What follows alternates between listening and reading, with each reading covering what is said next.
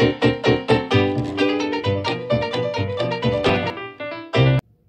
I'm Tracy. Welcome to my channel. I upcycle clothes, and I love to create unique, edgy pieces out of ordinary thrifted finds. Today we're going to be working on a flannel shirt. I'm going to be starting with this men's XL flannel shirt. I always try to choose 100% cotton whenever I bleach or dye, and this is going to be bleached. The first thing I did here is unbutton my shirt and then line up these two edges where the buttonholes and the buttons are. And then I'm going to cut, I want a high-low design, so I'm just going to cut a piece off of here, making sure these are lined up nice. And I'm going to go all the way to the seam in the side here of the shirt. Now my shirt looks like this. It's longer in the back and shorter here in the front. Next thing I'm going to do is take the two sleeves and line them up.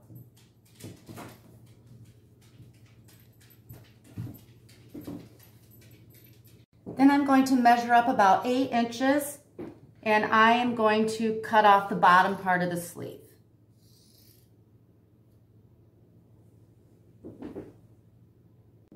Now it's time to work on the ruffles, and how I'm going to make those is use flannel jammy pants, and I'm making sure these are 100% cotton too, because they will also be bleached. I'm starting out with 3 pair. I don't know if I'll need them all, but I like to have enough materials just in case.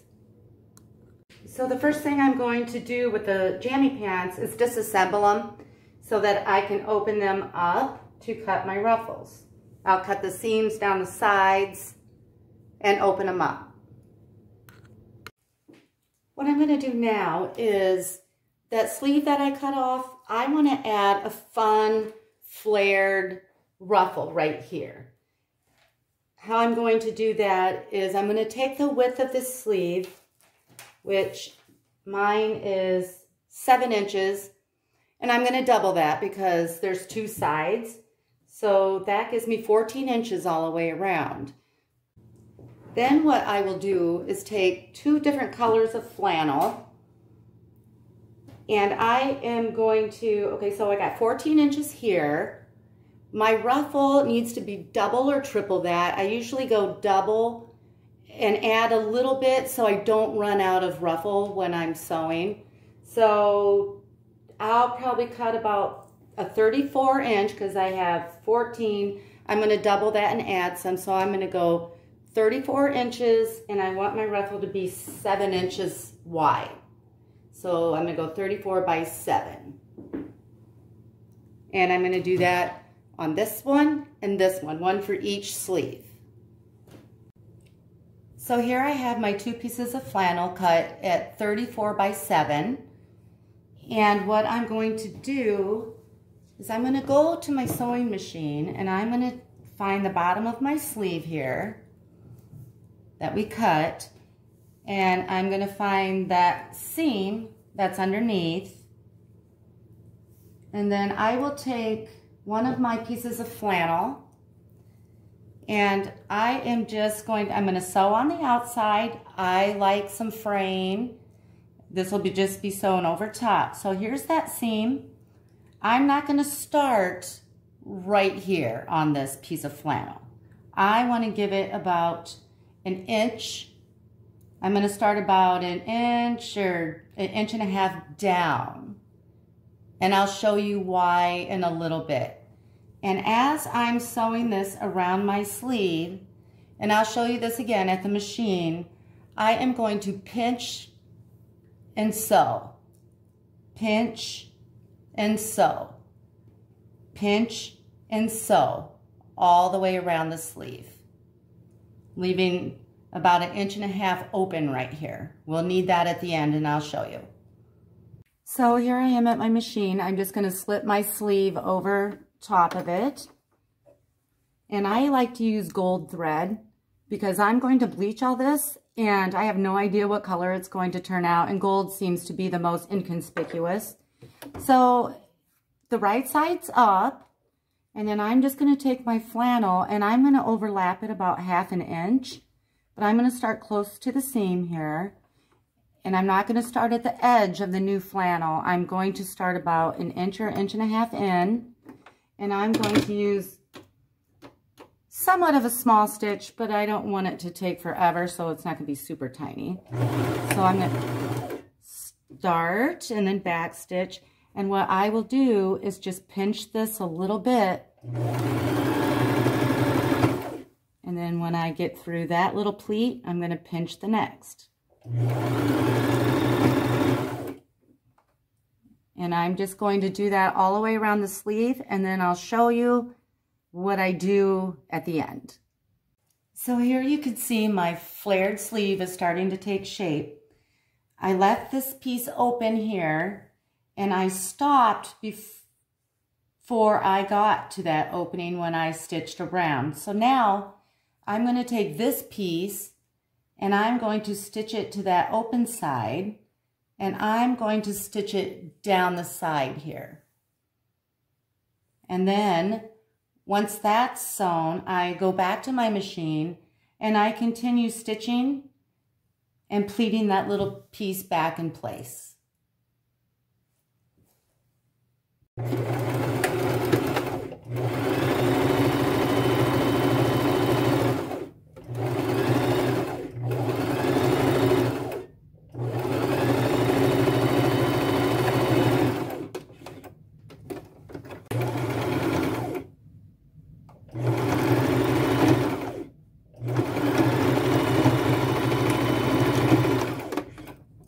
Okay, now this sleeve is finished,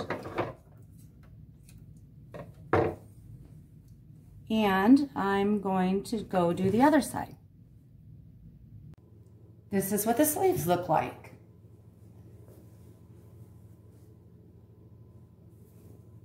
Very cute. Now what I want to do is add a ruffle at the bottom, and I also want it to be 7 inches long. And I will measure the distance around the flannel, come up over here, and it down along the back.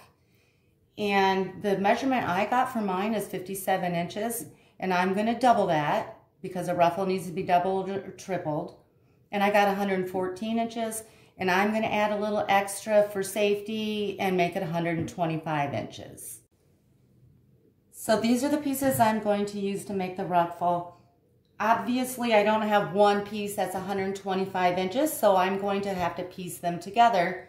And I'm just going to sew wrong sides together. I like the seams on the outside. I like some fraying and distressing. So I'm going to go to my machine, and I'm going to stitch all these together until they make one long 125-inch ruffle. Now I have my flannel pieces all sewn together to make a big long ruffle, and what I'll do is go back to my machine, and here's where the shirt opens. The side has the buttons. I'm going to take this big strip of flannel, and I'm going to start right at the very edge here, about 1/2 inch overlap, and I'm going to do the same as I did the sleeves. I'm just going to go around and pinch pleat it, sew it, pinch it, sew it, until I get all the way to this end.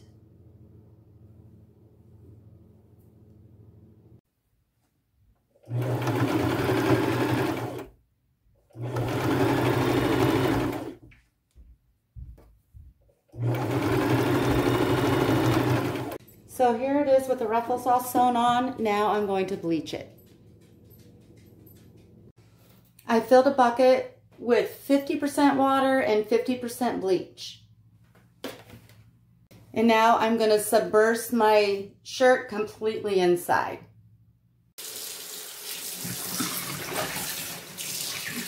So this soaked in the bucket for about 1/2 hour, and I kind of liked the fall colors it turned out to be. So now I'm just going to try to rinse as much of that bleach out of it as I can so that it stops processing. Now I'm just going to wash and dry it on regular cycles. So here's what it looks like so far. I just got it out of the dryer, had to clip some super long pieces of fraying, but the bleaching just makes it look time-worn and vintage. The ruffles give it a nice flare, make it a nice long tunic length in the back. I'll probably wear this open, but I'm not done yet. I want to add the black lettering on the back that says rock and roll. I like things to look unique and edgy and something you'd want to make to wear to a music festival. So I'm going to show you how to do that right now. Now what I want to do is create the letters, rock and roll, that I'm going to put on the back of the flannel. And I'm just going to freehand. But if you want to look for stencils, my letters are about 5 inches tall by approximately 3.5, 4 inches. Now I'm just cutting out my letters.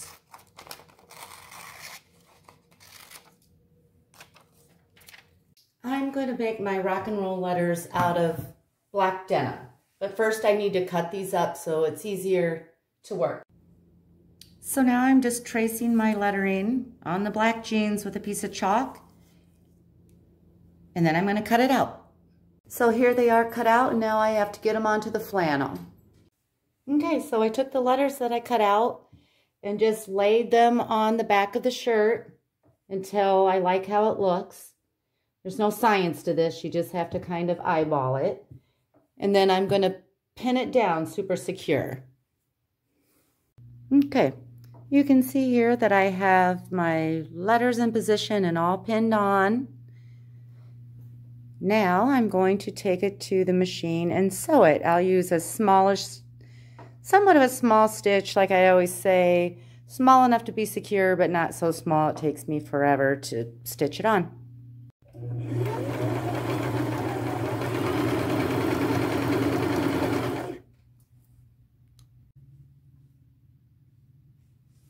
So here it is again. If you enjoyed this video, be sure to like and subscribe if you want to see upcoming tutorials and DIYs. Thank you for watching.